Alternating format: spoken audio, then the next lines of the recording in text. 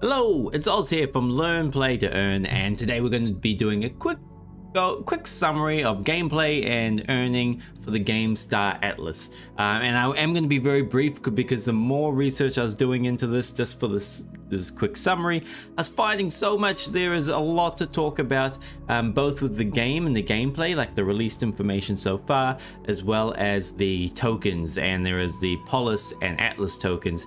So what I'll do in this video is try to be as quick and concise as possible, no rambling, not going too deep into any one area. We'll just do a quick rundown, and if you want to know more information about Star Atlas or its gameplay or its two tokens, then let me know by clicking the thumbs up like button, comment down below, and now let me know you want to see more of anything, because I could easily do a video just going over all the little bits of gameplay released in the white papers, as well as the two tokens. There's a lot of information about how they work and how they'll be implemented in the game.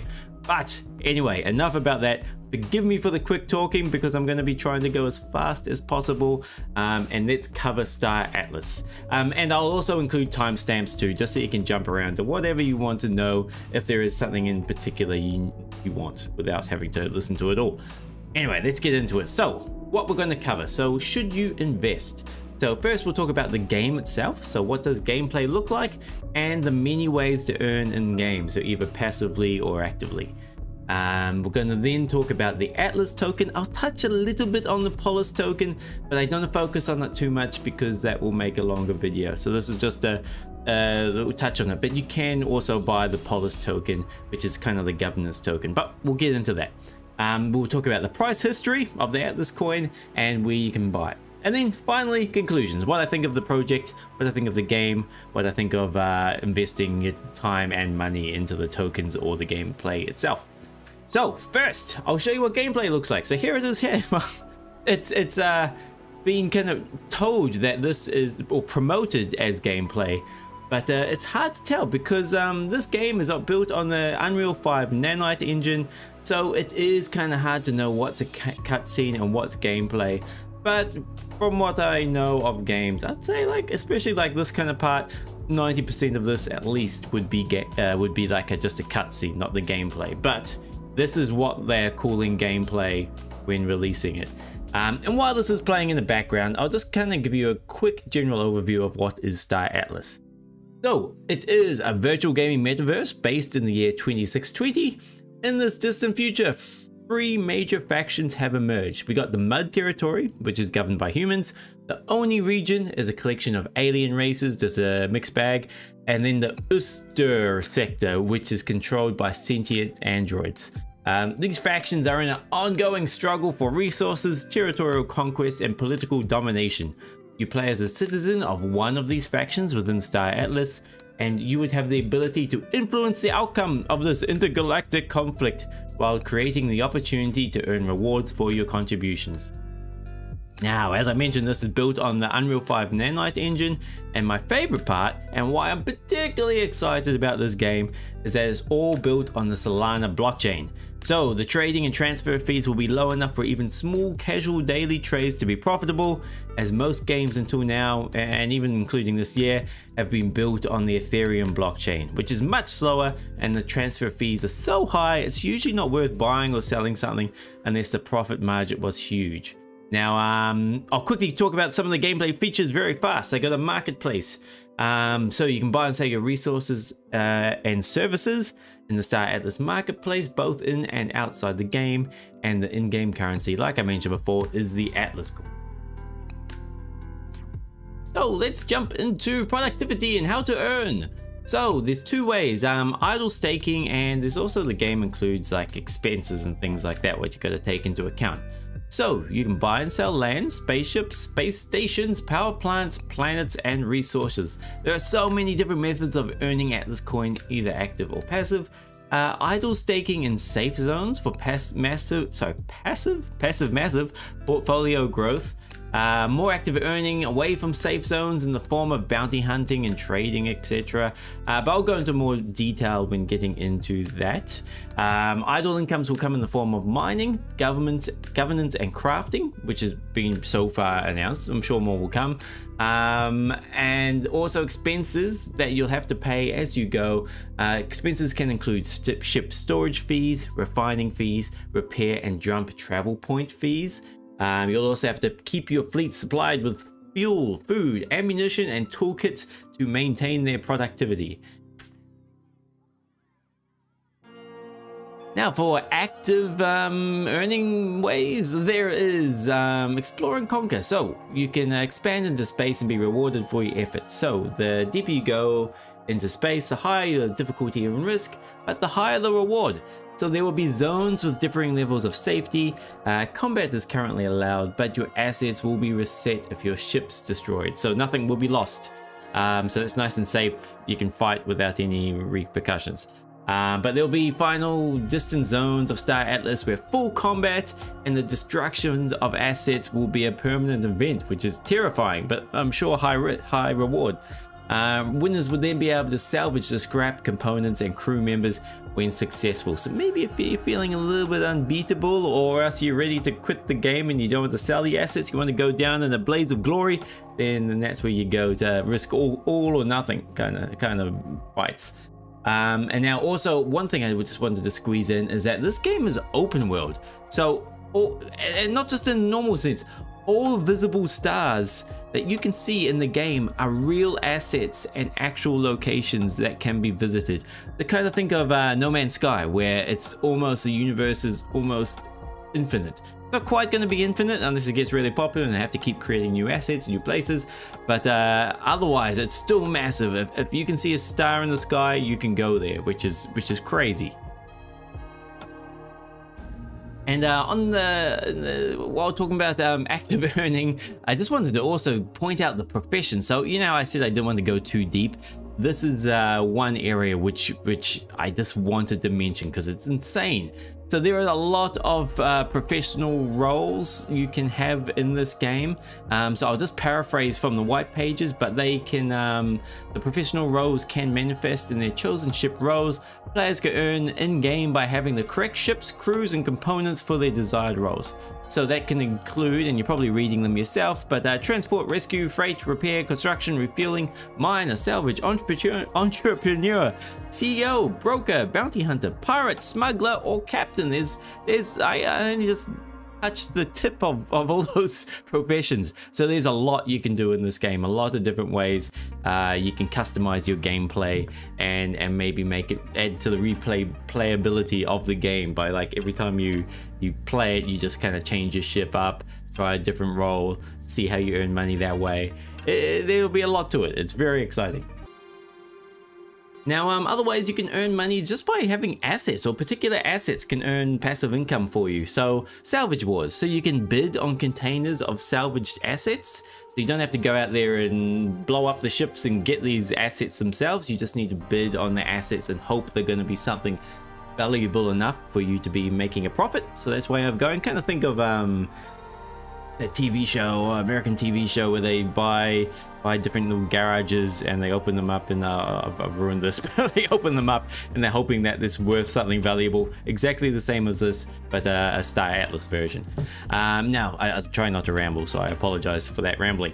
Now, space stations. You can buy space stations can be built to protect mining claims. They start off at all the same, but can be enhanced in form of decks. So different decks will add different functionality of that space station. And also holders of POLIS. So that's that governance token I mentioned before. You earn that by staking Atlas coins, or you can just straight up buy it at the moment. I don't know if you'll always be able to buy them, but you can currently. You can buy them, I think, from FTX and a few Raydium, a few places like that. But I'll get into that when I talk about the coins later on. But holders of POLIS will be in a unique position of jurisdictional ownership over entire regions, regardless of who owns the title, which is an NFT. to the land and equipment rights, these players will be able to restrict some of the activity that can occur while under their oversight. They can impose taxes on other players, so passive income. They can charge tolls, and otherwise create a separate set of laws for that area with which other players must observe. However, polis represents voting rights, not dictational ownership. So you can't set hard and fast rules that everyone has to obey. It's you get the ability to vote towards rules for that particular area, and if there gets enough votes, then that's how it kind of goes. So it's kind of like real life. Different areas, different states have different rules, and you got to abide by those rules. Well, this game is kind of doing the same thing. It's great. It's mixing things up. It will make the game more exciting, where you might go to one sector of space and there'll be some holes for entering the space and crazy, really expensive, I don't know, docking fees or things like that. But maybe it'll be worth it. Maybe that area will be so wealthy or have like really rare items that you're willing to pay those extra fees just to get there. So it's cool. It's cool. It's kind of making its own economy. So I love it. Now let's keep moving. So let's talk about Star Atlas coins. Should you invest? So we'll talk about price history, where to buy, and I'll also touch upon the Polis token. Now let's quickly jump over to coin market cap just to have a look at the Atlas token. So the current price is for $0.43 US dollars, I believe this is in. Yep, US dollars. It currently has a market cap of 93 million, fully diluted market cap. So what is that? That's the max supply. If all of it was available, is 1,558,265 blah blah blah. So it's a lot of coins. And then the current circulating supply is only 6%, so there's a lot to go still. Now, as I mentioned before, the price was only 4 cents, so we'll stick with 4 cents. It has gone as high as 25 cents per coin, a little bit higher than that, and it's currently 4 cents per coin. So it's not quite its lowest. It's very, very close to its lowest, but only by a fraction of a cent. So now would be a good time to buy. Not financial advice, just in my opinion. If I wasn't so dirt poor, I would be buying some right now. There's also the Polis coin too, which is available to be bought. I'll quickly show you that while I am here before we jump around too much. There we are. So this is, like I mentioned, the governance coin, and you would usually earn this by staking. And again, the price has gone down. We don't want the one-day price. Yeah, the price is at, I'd say, an all-time low. Yeah, currently an all-time low for the. So this is probably going to be the rarer of the coins. Let's have a quick look at its distribution. So it may be harder to get. Oh, we wanted the analysis.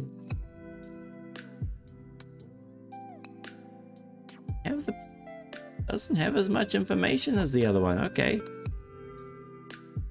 Oh well, the Polis coin, it hasn't really had as much information really, so we can't see what its distribution is, but there is other ways we can find that out. But anyway, now let's jump over to SoulScan just to see the distribution, how it has gone so far, if we got any whales. And yes, we currently have one holder. I think only 6% of the tokens have been released to the public, so this person owns 62% of the 6% released. And then another few big whales here. Only 103,000 people have Atlas coins at the moment, which is not much.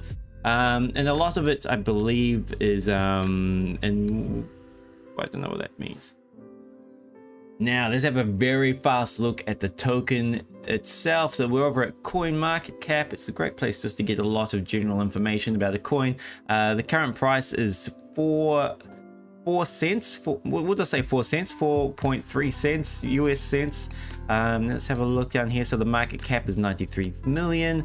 The fully diluted market cap, like once all the coins are in circulation, is 1,558,000,000. So we've got a long way to go. Only 6% of circulating supply has been released so far, so that's not much. We've got a long way to go. And now the price has gone. Oh, this is the one-day view. We don't want this. Here we go. So this is all time since the coin has been released. It has gone up as high as 26 cents when it was released. per token, and now if you wanted to buy one, it is worth 4 cents. Almost the lowest. I think it went low. I think it went 4.1. There we go, 4.1 cents. Versus now it's just 4.3, so almost the all-time low. There's only green above, really. The odds of it going up versus the odds of it going down is in favor of it going up more. So if I wasn't so dirt poor, I'd probably buy more, because sooner or later, as it gets closer to release date, I feel the hype would start to build, more people would buy some, and the price would go up. But who knows how high, and who knows, there's a lot of risks involved. Anyway, I'll get to that at the end. It's very hard not to go off topic with this. Now let's look at the token distribution. Is that okay, it's not too bad. Rewards in the mission is only 65%. The team only gets 5%, which is nice, which is fair. We got private sales 22%. Private, not very public pre-sale. Oh, we can just read over here. Public token sales only 2%. Listing and liquidity pools, which I don't know what that is 4%. So yeah, not too bad. Pretty balanced. It's not like the team is getting 90% of them like I've seen in some others. Now let's quickly jump over to Scan just to see the distribution, what is currently out. So I think I mentioned only 6% of the tokens have been released so far. Wow, this wallet is holding 62% of the 6% released. So they're doing pretty well. There's a few other whales or mini whales. 14% that guy has. It's very early days though. All it takes is someone to invest, especially now what the price is so low. Someone could just invest a bit of money and I don't know, chuck $1 million in there and do very well. Let's quickly look at holders. I just want to see how much some of that's worth. So this is their address holding the 62%, and I don't know if this is accurate, but apparently that is currently worth 692 million, and I'm assuming this is US dollars by default. So I don't know if that's accurate, because the price is very low at the moment too. Imagine if the price was normal. But I'm going to ignore that because I don't know how accurate that is. That is insane money. Maybe that's the pool where they're holding all the unprovided, undistributed, there we go, tokens. Who knows? But that is a lot. That is huge.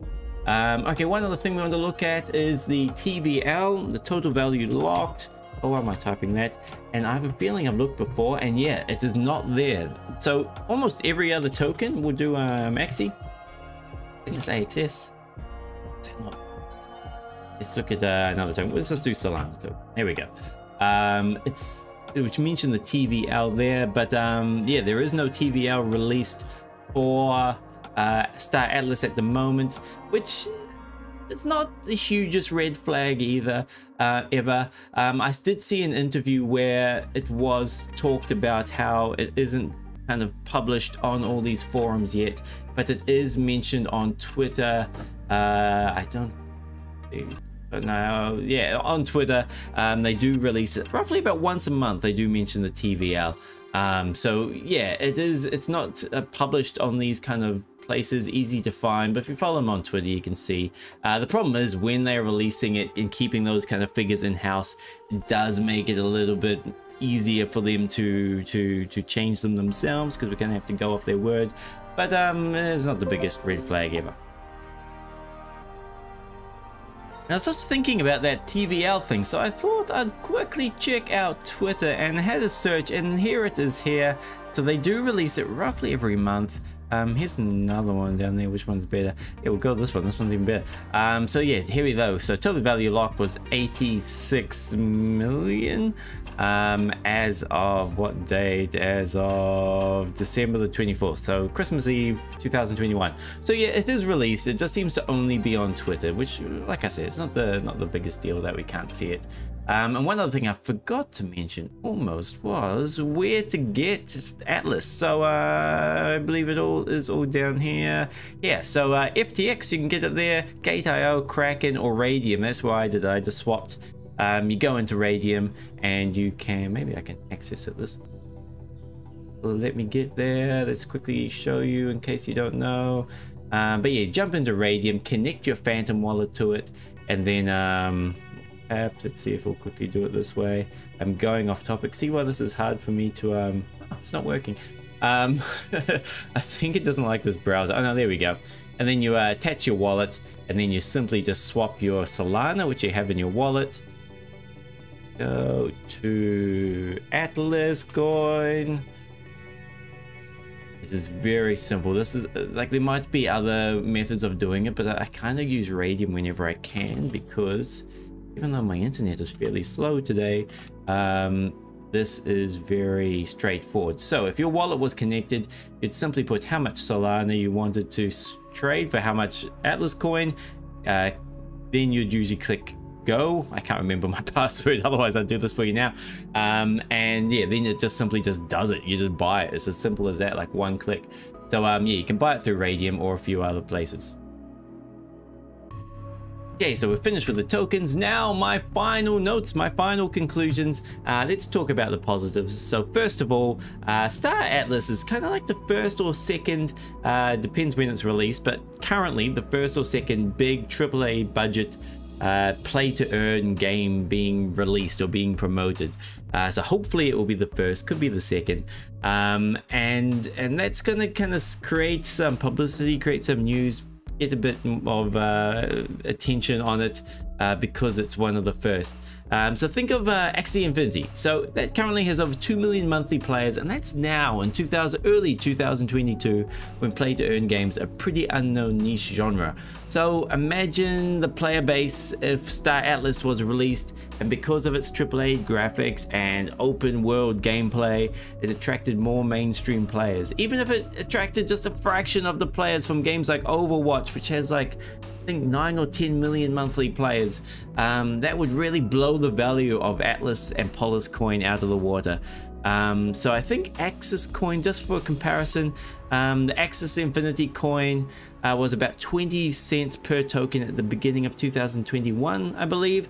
And then about halfway through 2021, I think around June, that's when it started getting popular, started kind of hitting the headlines, and it went up to 150, currently is about $150 per token. So that's from 20 cents per token to $150 per token. So same thing or something similar could happen to the Atlas coin if the game takes off.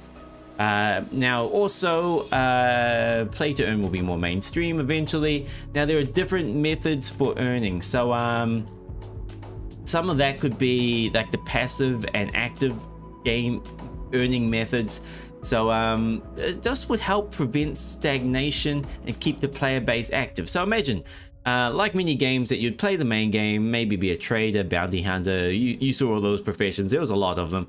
But then once you grew bored of the game, which one day you may, you can instead set your players with all of its earned assets for passive mining, or hopefully it'll be a system where like Axie Infinity, where you can rent out your ship to others for passive income.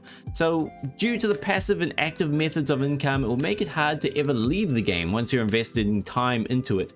This will keep the game alive longer and prevent it from fizzling out due to popularity. Also, the open space theme with the ability to go to every star you see, that still blows my mind. And also the theme will allow for many scripted events and encounters to keep making players coming back again and again for those rare event NFTs. So yeah, a huge replayability possibilities with that big active universe. Now let's go on to some of the downsides. So not the biggest deal in the world, but that TVL data thing was a bit weird that we couldn't find. It wasn't promoted easily, only on Twitter and kept in-house. The current release date, which I don't know if I may have rushed and missed that, but they did say it was going to be released in 2022, which seems unrealistic since they haven't even shown us any gameplay yet, and it's the first of its kind, and it's so huge and open. Like even at the moment, they're asking people on Twitter which type of ships to be creating next. So it just seems that it's a big far stretch to be releasing in 2022. I'm thinking more like 2023, even 2024, depending on how things go. But yeah, it just seems no way will it be released this year.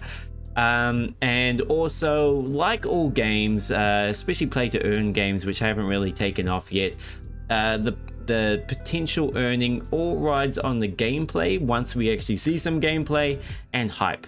So it's fairly high risk because say if there's 10 other, I know Bethesda is releasing a space game. What if that game is better than Star Atlas? Star Atlas is released and no one even cares because there's a better game released that month.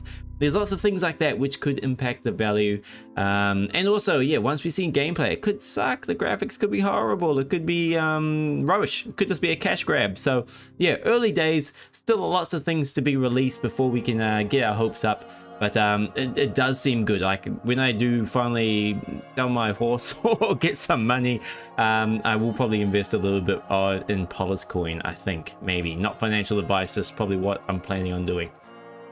But anyway, guys, I hope you found that valuable. Thank you all for watching. Please like and subscribe if you want to make sure you don't miss out on any future videos. Or if you like this video, let me know by clicking that. I do intend to do a deeper dive into Star Atlas where I don't have to talk so insanely fast. And also the tokens as well. Let me know in the comments if you want to see that. Either way, let me know anything you like in the comments and I'll try to respond. I'm pretty good. But otherwise, guys, thanks for watching. Have a great week. Take care of yourself and I will catch you next time.